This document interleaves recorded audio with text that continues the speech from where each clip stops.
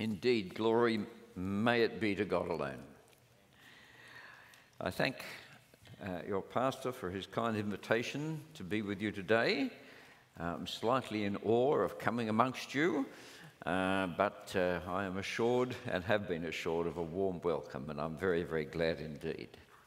And Christine and I are both deeply committed to the Lord Jesus Christ, the very same Lord that we serve, and we have done so for these many years.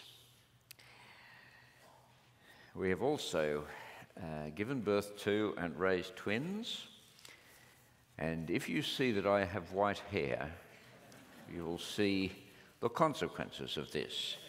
But that lies ahead of our dear brother and sister. Mind you, 6 children. We only had 5. I don't know what got into us.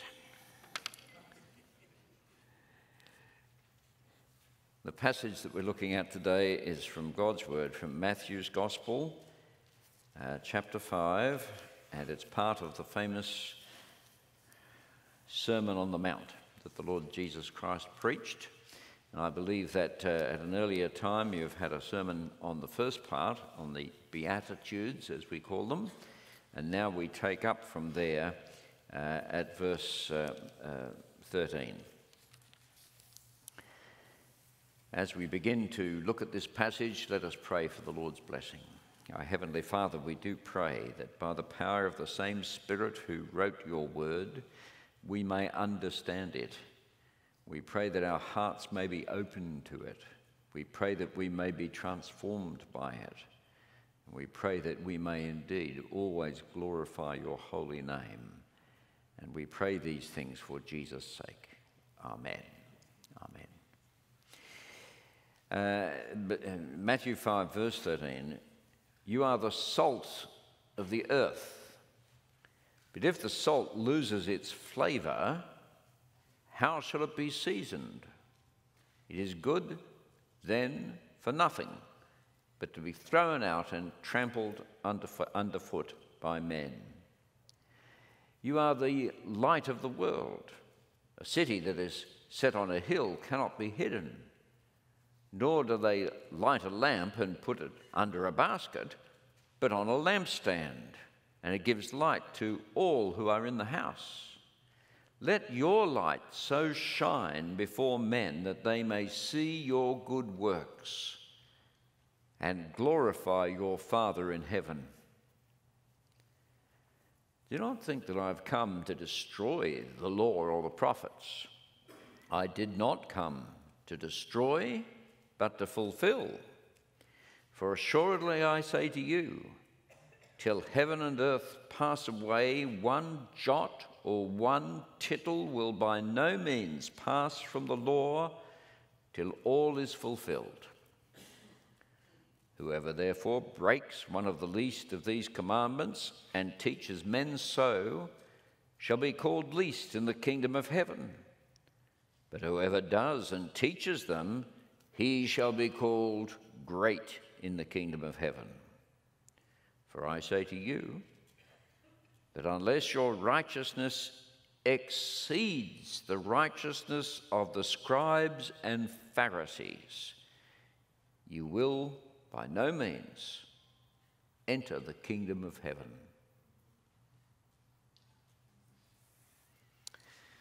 This is a confronting passage.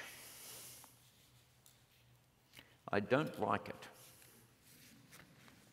But of course I do like it because the Lord Jesus said it. It raises this question for us all, as does the whole Sermon on the Mount. Who am I? Who should I be?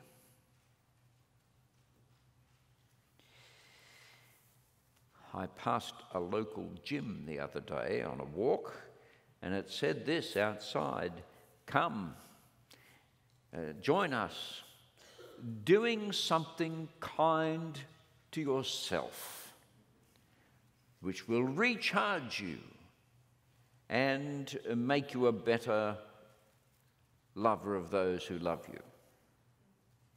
Do something kind for yourself.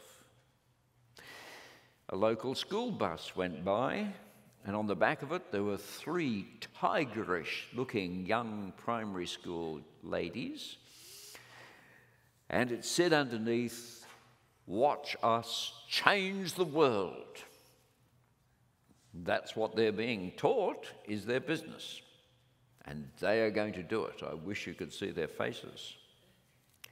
I looked up what a local university says about itself, and the Vice-Chancellor says, when you graduate, are you ready? When you graduate from this university, you'll be ready to take the lead and advance yourself either professionally or personally, whatever your passion may be. It doesn't say when you graduate from this university, you'll be able to serve others and to be a better engineer or something like this. It says you'll be ready to take the lead. It doesn't say you'll be a good employee. It says you'll be ready to take the lead and advance yourself, whatever your passion may be. You see why I'm asking you, living in this world now, who are you? Because we're constantly being told who we can be and who we should be. And if you do as I do for fun, look at the website of schools, you'll find out what your children are expected to be in the world as that's unfolding. Who are you? Who are you meant to be? Who should you be? Now, here we are this morning, and we have been confronted with words from Jesus. And he has a very different picture of who you are and whether you are capable of changing the world and how that could be done. But it's a picture based on reality. And it's one that has actually changed the world and keeps doing so. So who are you?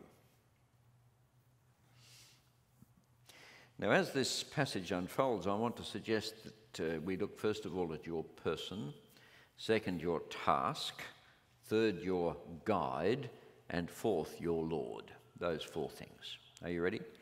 First of all, your person. For that, we need to go and remind ourselves of more of the big picture of the Bible. For of course, you know that your person begins with the rest of us, with Adam and Eve in the garden. You know that this perfect picture was soon absolutely corrupted. You know that on our behalf, thank you very much, Adam and Eve, particularly Adam, who was the person who sinned greatest.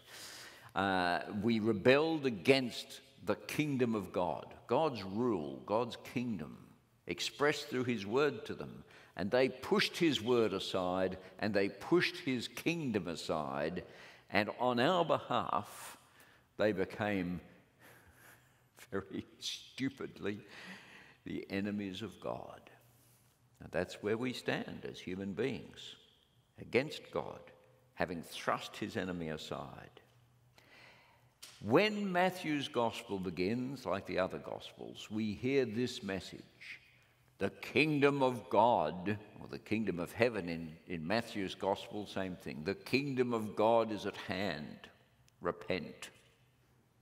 In other words, the moment has come for God to overthrow the rebels, to bring the enemies and bring punishment to his enemies. The kingdom has come. The kingdom is at hand.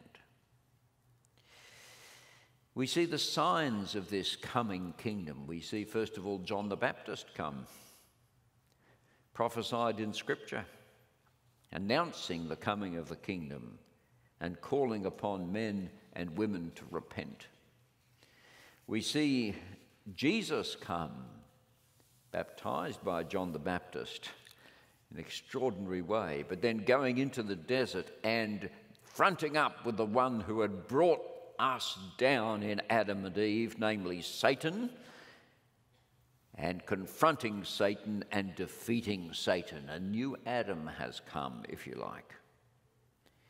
We see him doing signs and wonders that bring the crowds around him as the sick are healed, as devils are cast out, as lives are transformed. We see that the conditions for entry into the kingdom of God, and thus salvation, for Jesus came to save, we see a condition is repentance. Repentance, which means a turning away from ourselves and for the wickedness of ourselves and for the self-centeredness of ourselves. Do something kind for yourself, won't you? Turning away from that nonsense and turning towards the living God, of submitting our lives to him, of not saying to ourselves, follow your passion, but following Christ's passion, following Christ's desires, for there true freedom will be found, not in self, but in Christ. Repent, turn from self, and turn to the service of the living God in and through the Lord Jesus Christ. Repent. And then we see the disciples. We hear of 2 or 3 of them, the fishermen. And Jesus called to them, come, follow me. And they model repentance by leaving it all behind and coming and following him and making him their teacher and their Lord and their guide. And these disciples model repentance, and so then and there enter the kingdom that Jesus is announcing. And so with his disciples, and with the great crowds following him, he sits, as teachers did in those days, he sits and teaches them about the kingdom. And that is the Beatitudes, of course. And I don't intend, of course, to go over those, since you have done so already, but simply to say this, that the Beatitudes talk, of course, of those God favors, those God blesses. His enemies, no longer. His blessed ones. And if you remember, blessed are the poor in spirit, for theirs is the kingdom of heaven. Blessed are those who mourn, for they shall be comforted. In other words, blessed are those who have cast aside their passions, their self-centeredness, their egocentricity. They've put that aside, and poor in spirit, they've turned in repentance and submitted themselves to the Lord Jesus Christ, mourning for their sins. And thus we have this wonderful picture in the Beatitudes, this wonderful picture of the person who follows the Lord Jesus Christ. The portrait, verses 3 to 11, of a kingdom disciple blessed by God. And then in verses 10 to 12, a warning. Oh yes. For odd as it is, strange as it may seem, extraordinary, but then we're living in a sinful world. Those who do this will be persecuted. We will be unpopular. We will be unpopular. Blessed are you when they revile and persecute you, Jesus says, and say all kinds of evil against you falsely for my sake. And he says, as you go on living the blessed Christian life, the Beatitudes, living as a person following the Lord Jesus, when the Lord Jesus calls someone to him, he calls someone to him to die. And you and the world will be at odds with each other. And in this nation, which has Christian heritage and Christian laws in a way, and we are becoming more and more understanding that we are unpopular with the world, which has turned its back once more on God. We are unpopular in this world, and Christians will suffer more and more. Just the word, just the jest at our expense, just the joke, just the discrimination. We will suffer more and more as we try to live for Jesus. Are you going to do that, by the way? Because it's far easier not to be a Christian. Far easier to be a Christian here on Sundays, but not during the week. That may be... No.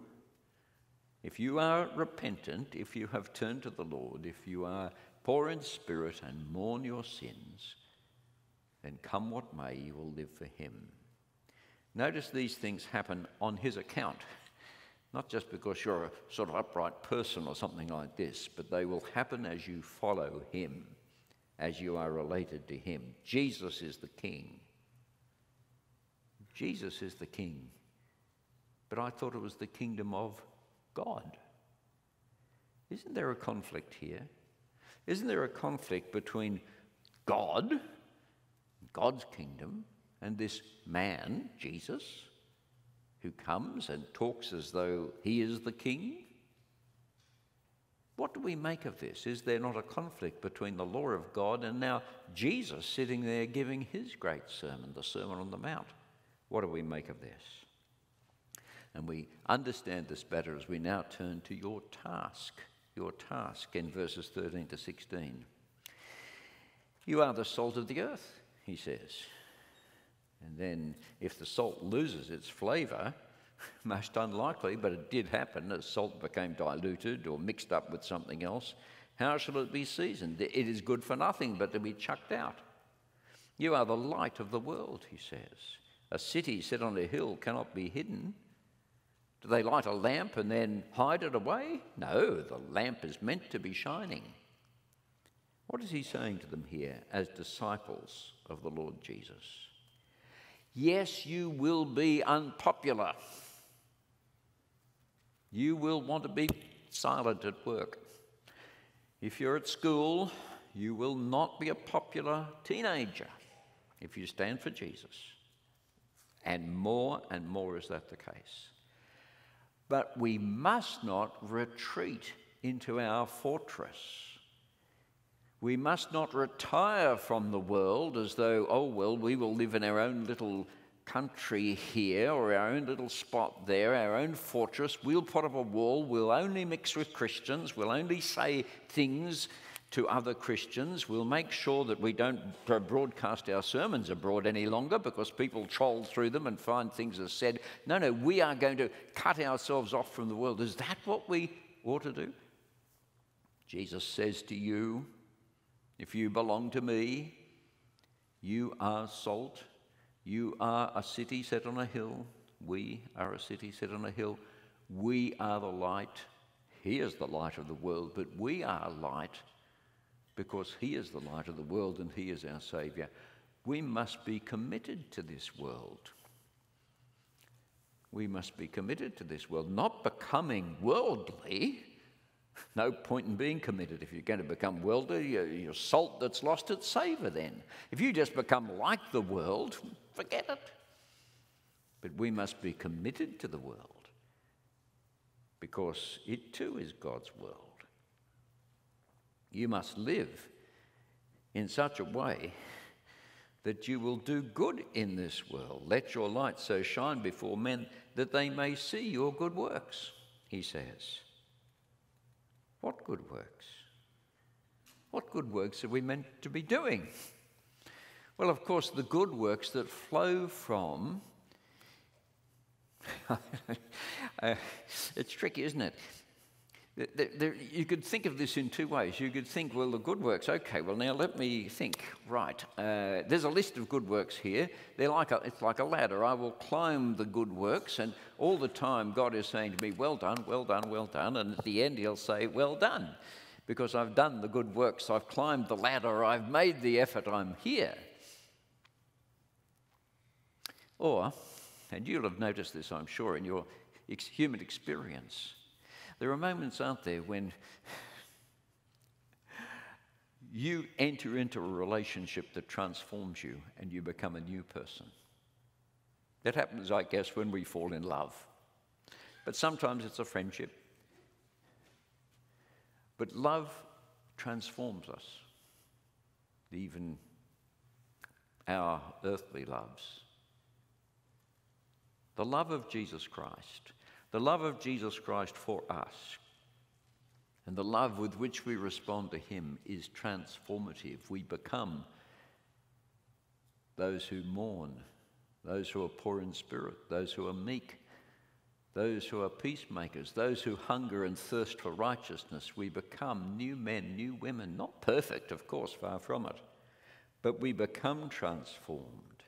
We exhibit kindness and mercy and peace and righteousness, not as a list of rules, not as a ladder to climb, but as a response to the wonder of the love of God in the Lord Jesus Christ. That's what happens to us.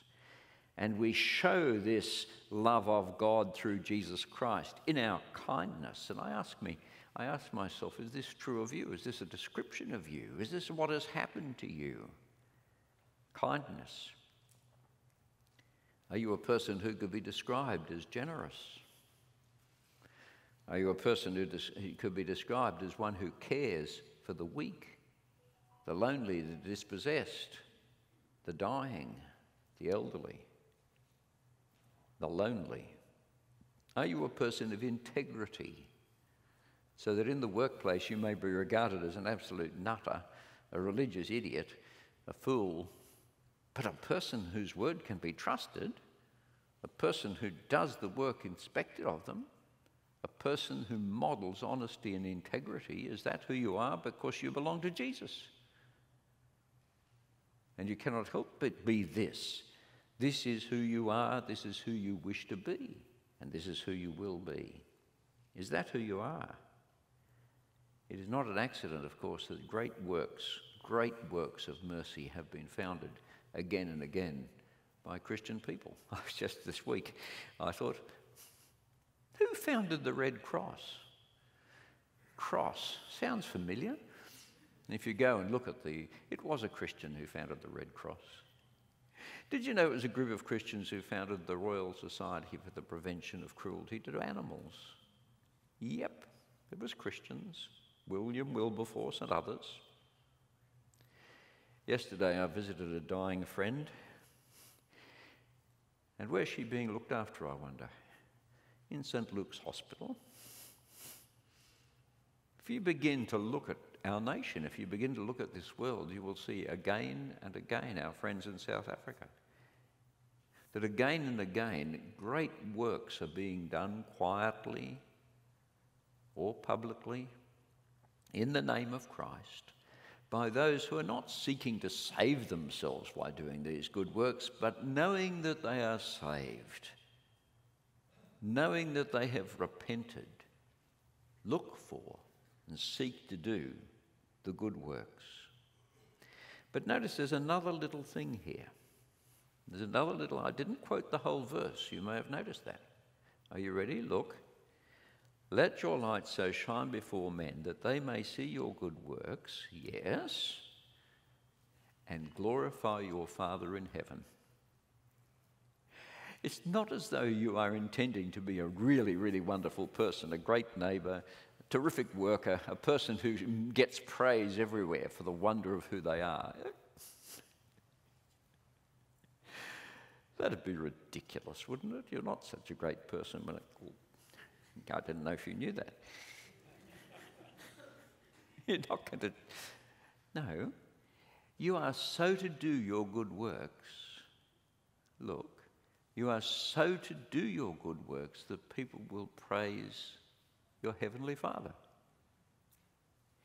Integral to this is sharing the gospel, for the greatest work you can possibly do is to save those who are perishing, to help the enemies of God to see that there is peace, that they can come to know God through the Lord Jesus Christ, that he laid down his life for them, that there is, after all, a cross in this world. Yes? But in any case, you are not looking for praise. Yes, you are. Yes, that's wrong. You're not looking for praise of self. You're looking for the praise of God, that people may praise you. I'll never forget taking someone to hear a great preacher once, wonderful preacher, and he preached on a very difficult passage in the Bible. And I thought it was difficult. I thought, oh, goodness. And this gentleman came with me to hear this preacher, and this gentleman didn't normally go to church or anything.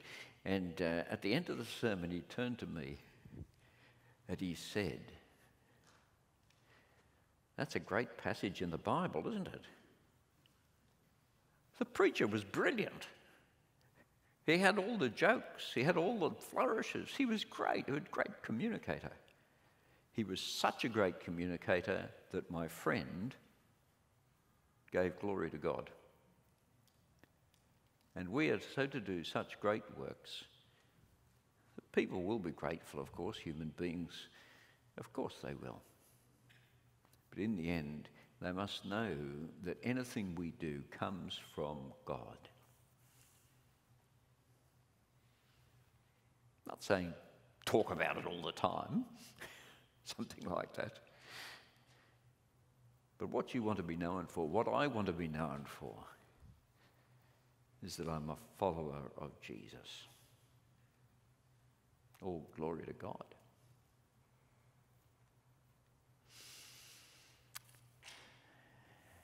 Your task, our greatest task. What about your guide? Your guide. What good works are we meant to be doing? And here Jesus turns to the law.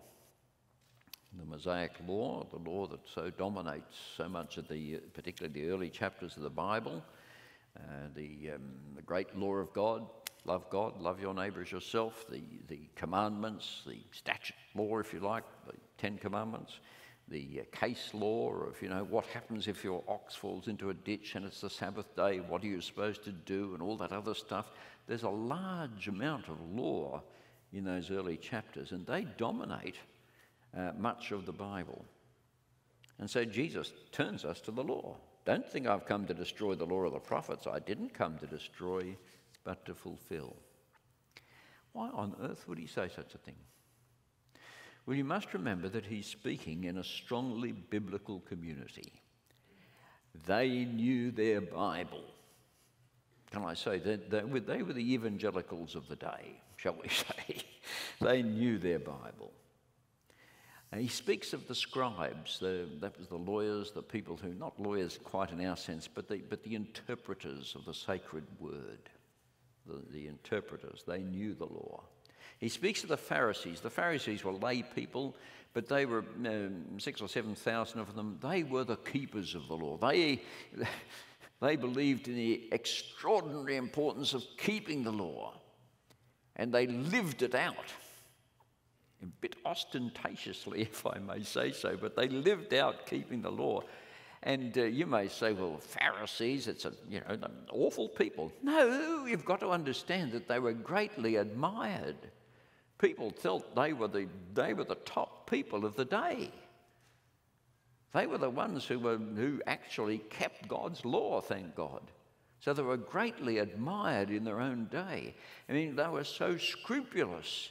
They did treat the law as if it was a group of rules to be kept, and they analysed it carefully with the help of the scribes in order to make sure they were doing everything right. They went beyond the law to make sure that they didn't break the law. That's how, when they were driving along the expressway, they never drove at 110, they always drove at 100, so they never went over. That's a sort of... Yeah, you understand they didn't, you understand that, okay. But they were that sort of Pharisee, that sort of person. Now, Jesus is not popular with the Pharisees. Is it because he's attacking the Bible? Is it because Jesus is someone who's setting the law aside? Is Jesus bringing in his own laws here? Blessed are the poor in spirit. Is this a whole new set of laws? Is he a new Moses who says, the old Moses is gone, now you've got to follow me? The Pharisees, people, would not have been happy about this. They were Bible people. Is he putting the Bible aside? And so in verse 17 to 19 and to 20, he completely endorses the law, does he not? Haven't come to destroy the law and the prophets. That's the whole Old Testament he's talking about there, or what we call the Old Testament, the Bible as it was in those days. For assuredly I say to you, heaven and earth pass away. When God's kingdom comes in all its glory, one jot, one tittle, the little punctuation signs will not pass from the law till all is fulfilled. If you break the law, you are least in the kingdom. If you said to others, you don't have to keep... Is that good enough, Pharisees? Have you heard me? I am a Bible man through and through, says Jesus. But yet there are two strange things. Have you noticed them? Two oddities here. Ready? First of all, I haven't come to destroy the law and the prophets. I didn't come to destroy it, but to obey it. No, he doesn't say obey it. He says fulfill it. And then he talks in the next verse about till all is fulfilled. Yeah. Okay, I've come to fulfill the law.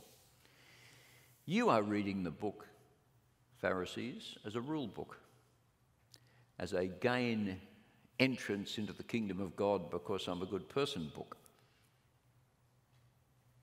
You're reading it, Pharisees, and living it out in a way that people look at you and praise you for the way in which you're living, Pharisees. You think by keeping the law, God will be happy with you and approve you. You'll be good enough. You don't understand the law and the prophets, he says. For the law and the prophets is, first of all, not a command book, it's a promise book. It contains the great promises of God for what God is going to do when the kingdom comes and who he is going to do it through. And it's a portrait book. It gives us a portrait of the Messiah yet to come. Well, they thought yet to come. We know better. This book, the law and the prophets, is a portrait book. It's a promise book. Yes, of course it contains the laws of God, the demands of God upon us. Of course it does. But preeminently it is a book about the kingdom of the Lord Jesus Christ, the dynamic of God saving people, redeeming them, bringing them home. It's a dynamic of a God who addresses a human race that cannot keep the law. Did you not know that, Pharisees?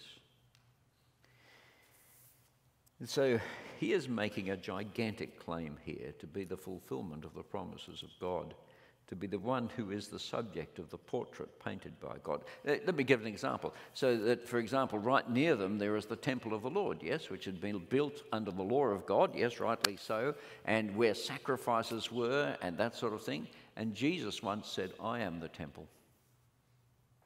You don't worry about the temple in Jerusalem any longer, for I am the temple. I am the meeting place of God and man.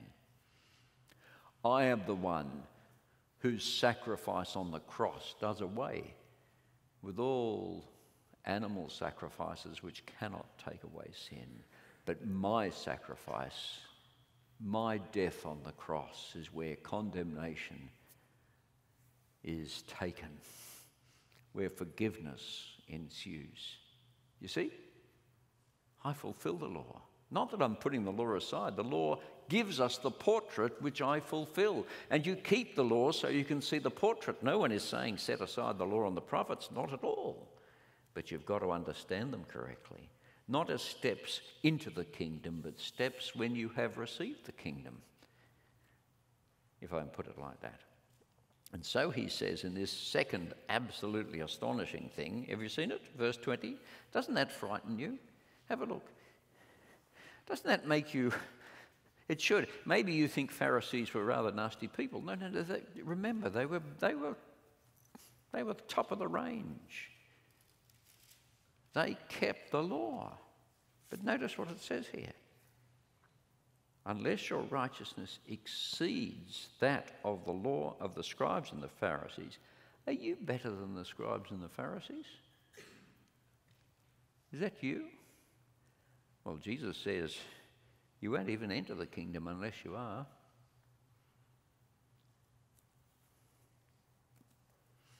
What on earth does he mean? Well, he did say, didn't he? Blessed are the poor in spirit, for theirs is the kingdom of God. He did say, blessed are those who mourn, for they shall be comforted.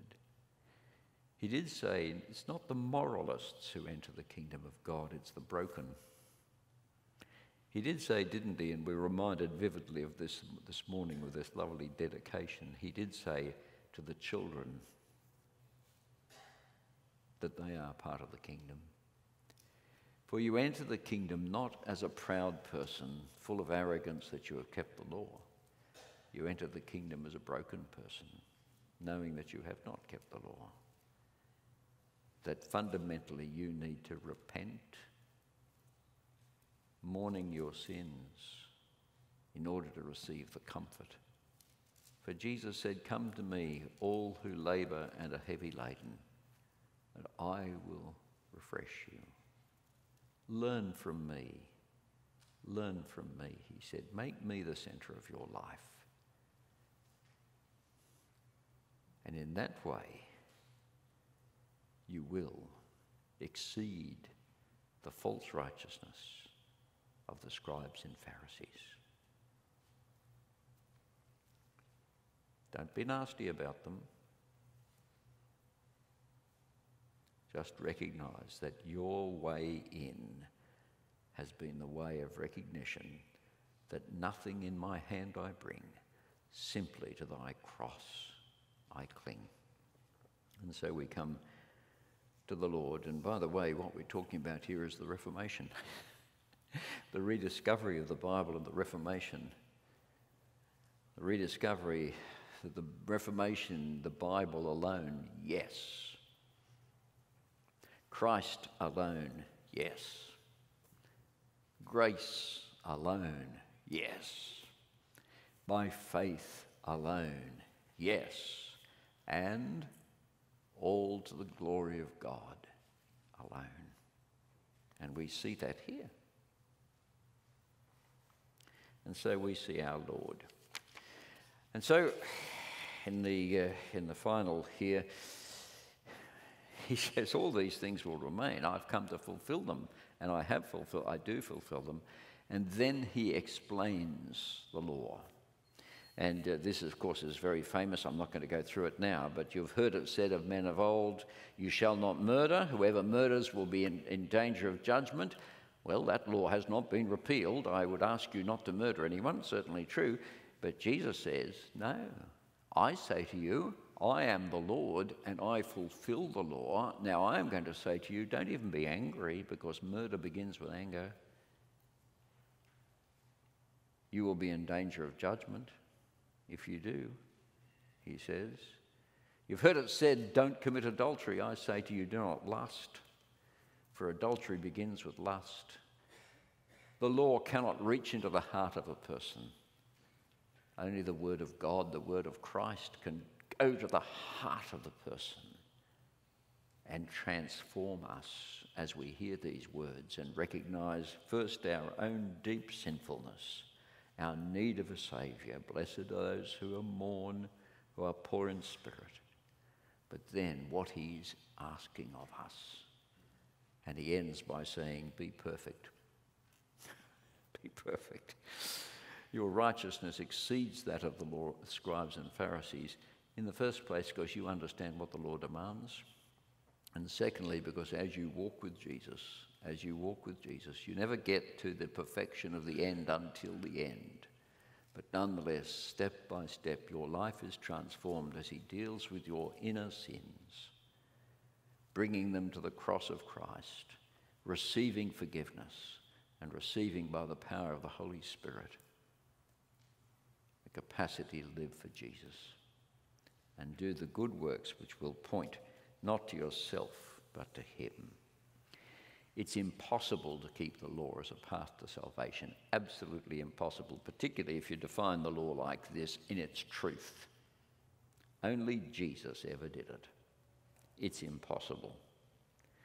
But he did, and he brought out the real meaning of it and said to us, much of the law now is a testimony to me. You can eat pork if you like, which is really good news. I love that. You don't have to go to the temple. It's not that this law is now... No, it's still there in the Bible. It still points to Jesus. It's still part of the portrait of Jesus. He's not setting it aside. He's bringing out its true meaning. Do you see? He's bringing out its true meaning. And he says, when you confront the reality of the law, you realize your own sinfulness and your own need for grace, forgiveness. And then you can begin the task, which will go on until you go home, of being changed from one degree of glory to another by the Lord who is the Spirit. And so who are you?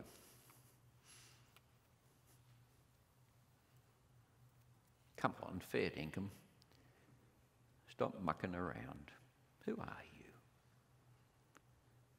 Are you persuaded by this world's rhetoric?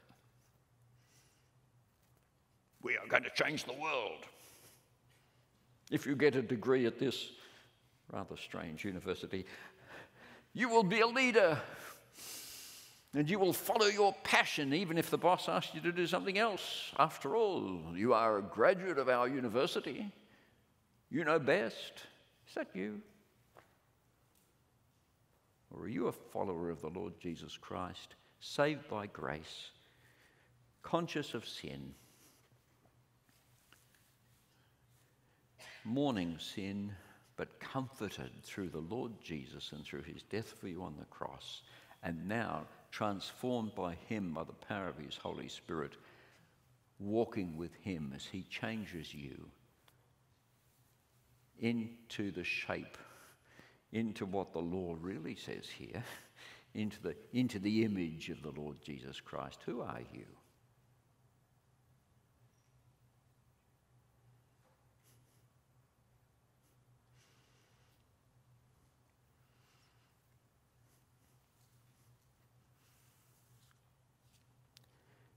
The only way, brothers and sisters, is to be a follower of Jesus. He's our only hope. There's no one else. Because he loved you and gave his life for you. And you have forgiveness through him. And he will take you, even you, and he will use you for his purposes in this world and keep you through ever unpopularity comes your way or even persecution, and use you to be a light to the world and salt in a world that desperately needs our help. Let's pray. Our Father in heaven, we thank you for your word.